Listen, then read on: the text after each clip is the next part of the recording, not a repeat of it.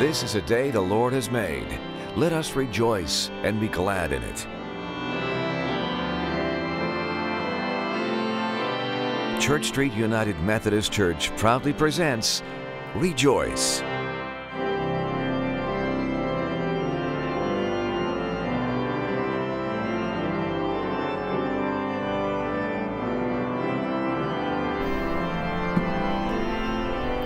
Good morning and welcome to Rejoice, the weekly devotional program brought to you by Church Street United Methodist Church in Knoxville, Tennessee. My name is Andy Ferguson and I'm pleased to be one of the pastors at Church Street Church. I have a lesson in being Southern for those of you who came from off. People in every region of the country practice sitting. All Americans sit down to supper or to work or to break beans. Southerners also practice the ancient art of setting. Setting is sitting with a definite purpose of doing nothing. There is setting on the porch at the end of the day when the chores are done, setting on the dock to fish, or setting and thinking. The most important part of setting is the nothing that you want from the experience. 21st century American life is marked by too much intensity and not enough nothing. Somehow we have been taught that everything we do, every minute we are awake, everything must be done with great intensity. The truth is that we do not need 2 more hours in the day. Most folks just need a little rest. We Americans set out to conquer our careers with all our might. Competition for the best schools and jobs is intense all the way down to middle school. Little kids' ball leagues have had to stop keeping score. Not because the children are bothered by winning and losing, but because the parents are. It is not unusual that the children who sign up to play in community athletic leagues must get their parents to sign a covenant that they will behave. That is what intensity does to otherwise nice people. By the time the kids get to college, they know their chances of getting into the best schools and winning the best scholarships are slim. Therefore, they push as hard as they can to win the coveted places in the distant class. And then we have to find the right job, of course. Do not think you can take your time to settle into the job. You must work harder than the next person to win the promotion you already have your eye on. And it does not matter the career or the job or the work that you do. They are all pretty much the same, intense. Achieving is the only option. As B. Davy Napier said in his poem, "Okay, Yahweh, let's recapitulate. In certain areas we've achieved finesse, sophistication beyond imagination. But God, what most we need, we haven't got. We land people on the moon, our computers are a boon, but we can't transform the ugly faces of our city's vilest places. We've got ready to release what it takes to make wars cease. What ain't we got? We ain't got peace. We've got skill to sight the blind, ways to heal the fractured mind, while we covet a neighbor's house and we sleep with neighbor's spouse. We've got God in heaven above and the voice of turtle dove. What ain't we got? We ain't got love." Not only is our world marked by intensity, all this intensity has left us with a troubled world, and deep inside our souls the feeling that life is still somehow incomplete. What does God have for us that we might employ to heal this world and this life of ours? No need to throw up our hands and declare nothing can be done. God has something deep and life-giving, and God will gladly give it to any who will use it. As we consider the answer to this question, let's listen as our parish adult choir sings for us "How Firm a Foundation." Our soloist is Jamie Anderson.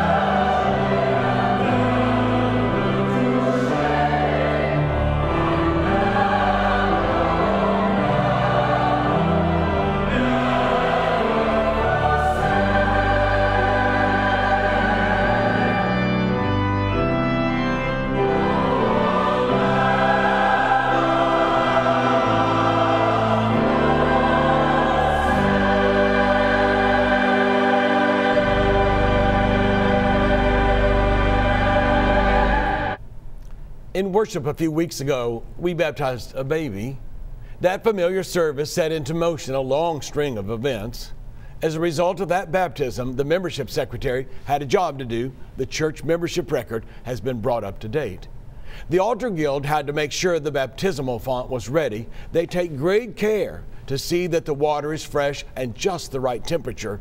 Preachers tell stories among themselves about the day they went to baptize a new soul into the family of God, but found the font dry. A moment like that forms the basis for one of the nightmares that wakes us up in the middle of the night. We have to make sure the font is ready. The conference statistician will record the event in the year-end report. Walgreens will be printing the pictures that will be sent to the family that could not join us for the big day. One single moment in a church service on a Sunday morning causes all that commotion in all these places and more. Welcoming a baby into the church family really is quite a big deal. Most likely I've left out a few steps. But when this list of steps is complete, it has hardly touched the importance of the moment. You see, the greater importance of the moment that we baptize is that God has placed into our hands the power to welcome this new soul into the family of God. We declare that what we do here is of eternal significance. The baby or the adult now baptized is bound into the church family, a child of God. God has placed this authority into our hands. In the same way, the bread we share at the communion table is not merely a once-monthly chore that someone has to do. It is our re-sharing the Last Supper as Jesus shared it with his disciples in the upper room. Those who prepare the altar are preparing the table where the church will meet the living Christ again. Divine grace in our hands. Just as Jesus connected that broken bread with his soon-to-be broken body, we will again connect the broken bread with his body broken on the cross. Divine grace in human hands. Just as Jesus took the loaves and the fishes from the young boy, gave thanks to God, and then fed the multitudes, so each soup kitchen team takes simple stuff and cooks up a feast for those who come hungry. It is necessary calories, sure, but more than a dirty dish at the end of the day, the soup kitchen team shares this miracle of Christ again and again with the hungry at our doorstep. Divine grace is served on plastic trays. In all of these ordinary ways, we have been given by God's hands full of divine grace, which we offer and share with others. Ordinary water, ordinary bread, ordinary food offered in Christ's name becomes divine grace offered from our hands. We have the power to offer the grace of God. You have the power to offer the grace of God. We exercise this divine grace, this blessing, with human hands. Too often grace is understood narrowly as God's redemptive and liberating power that claims a sinner for God. Amazing grace, how sweet the sound that saved a wretch like me. It is surely that, but it is much more. As Paul told the Corinthians, the young church at Macedonia found the grace to give generously to the church in Jerusalem. They found generosity even as they were suffering severe trials and poverty. As Paul said, in the midst of a very severe trial, their overflowing joy and their extreme poverty welled up in rich generosity. They gave as much as they were able and even beyond their ability. Too often, we wait to give until we are rich enough. As soon as I win the lottery, then I'll have plenty to give to others. As soon as I've saved up enough, then I can be generous with those who have less. Focusing on our scarcity, we never have enough, and we never will. The stewardship committee went to visit with a farmer. They got right to the point. If you had $200, would you give $100 to the Lord? Sure would, said the farmer. If you had 2 cows, would you give one of them to the Lord? Of course, replied the farmer. If you had 2 pigs, would you give one of them to the Lord? That's not fair, the farmer growled. You know I have 2 pigs. When we focus on what we have something to share. The grace of generosity neither depends on the size of our bank accounts, nor on any sense that we have enough, whatever that means. Generosity is a grace for every time in our lives. Generosity is a grace that shares what it can, giving according to our ability, not according to our abundance. Paul urged the church at Corinth to consider the possibility that their gift might be the grace of God that the church in Jerusalem needed to receive. Consider it grace that you give to help others. Consider it divine grace in our hands. Grace was not merely what the Macedonians gave. They received grace by their giving.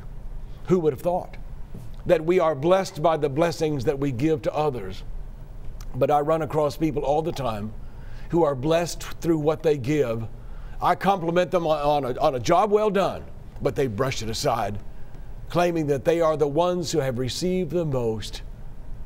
Early in their marriage, Billy and Ruth Graham were visiting a church where he was to be the guest preacher. During the offering, an usher came to the platform and pushed the offering plate in front of him. Billy reached for his wallet and pulled out what he thought was a $1 bill. As it dropped into the plate, he saw it was his one and only $10 bill.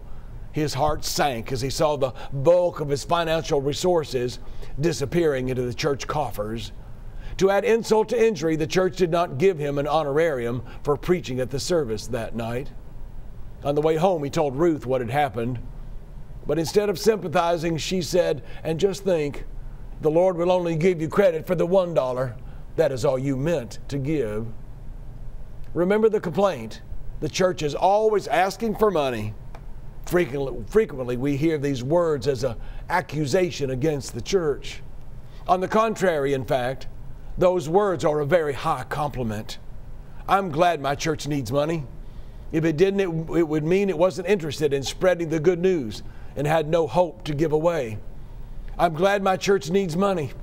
If it didn't, it would mean it wasn't interested in teaching children, in inviting in those who do not have a faith community, or welcoming new folks. Thus, it would mean that the church had no future.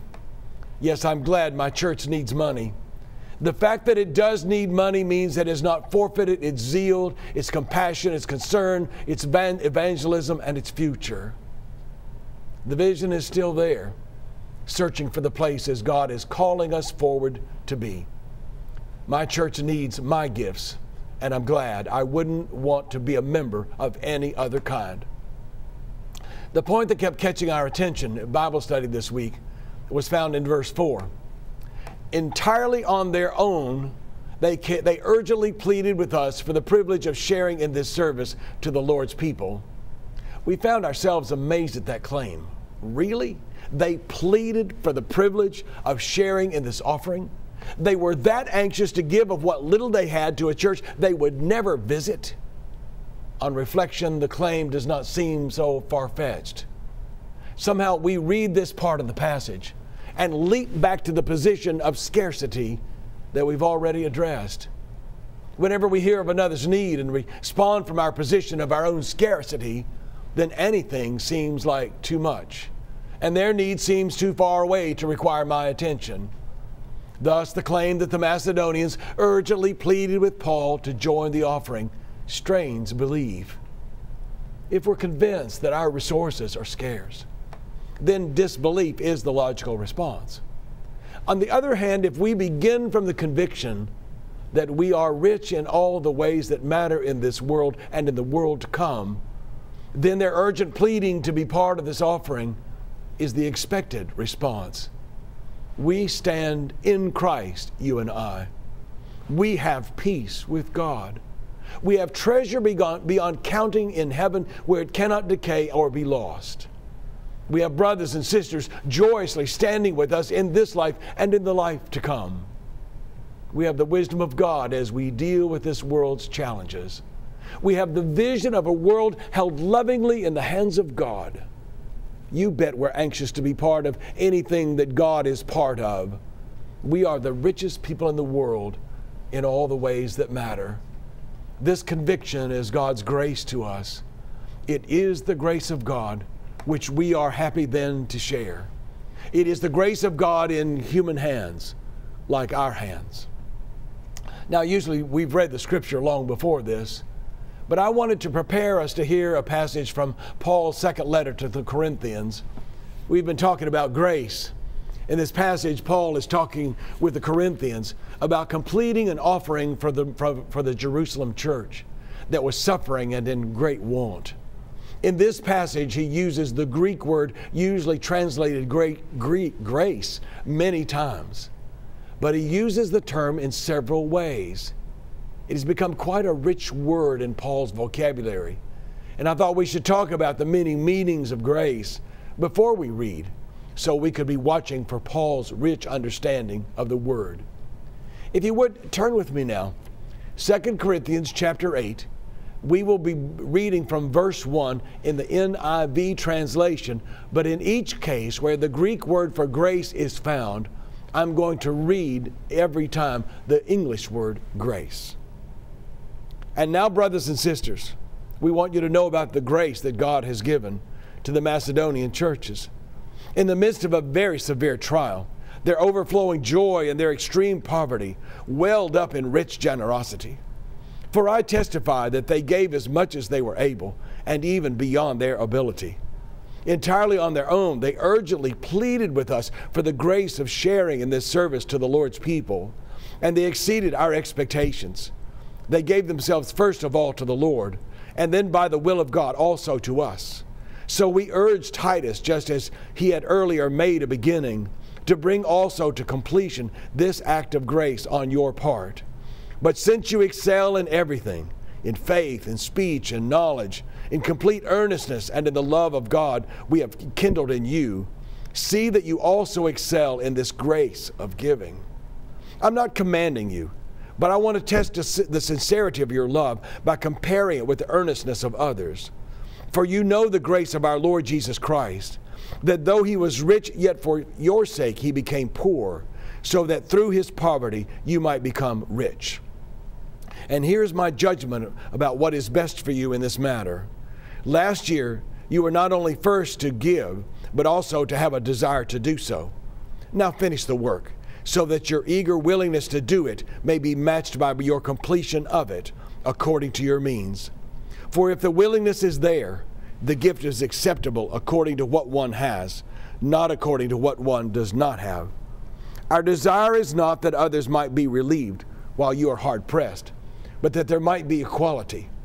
At the present time, your plenty will supply what they need, so that in turn their plenty will supply what you need. The goal is equality. As it is written, the one who has gathered much did not have too much, and the one who gathered little did not have too little. Let us offer grace to God, who put it into the heart of Titus, the same concern I have for you. It is all grace, carried in human hands like ours. When God pours out grace upon the church, amazing things happen. I'm going to ask you to repeat along with me. These are the things that happen. Barriers are broken. Communities are formed. Opposites are reconciled. Unity is established.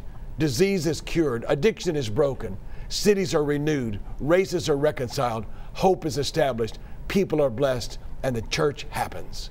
Today, the grace of God is being poured out, and we're going to have church. So be ready. Get ready. God is up to something. And discouraged folks, cheer up. Dishonest folks, fess up. Sour folks, sweeten up. Closed folk, open up. Gossipers, shut up. Convicted folks, make up. Sleeping folks, wake up. Lukewarm folk, fire up. Dry bones, shake up. And pew potatoes, stand up. And most of all, Christ, the Savior of the world, is lifted up. Divine grace is offered by human hands like ours. Well, now let us listen as our harpist Ann Jackson plays that beautiful hymn, I Will Arise.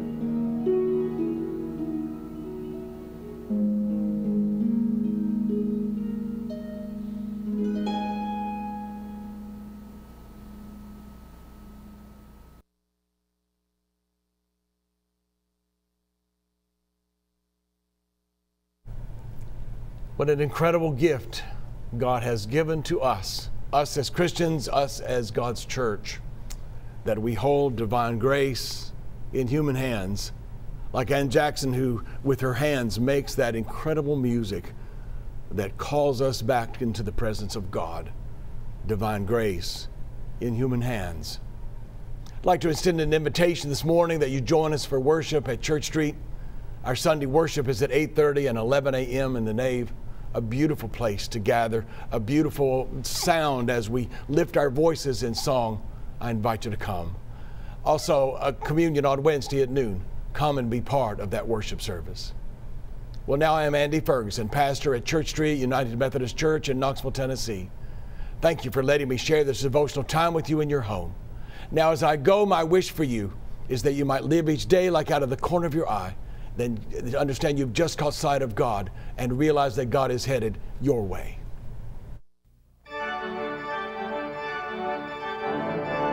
Members and friends of Church Street United Methodist Church, your downtown church at the corner of Henley and Main, would like to thank you for joining Rejoice. Please send us your comments and suggestions, and be sure to tune in next Sunday at this same time for Rejoice.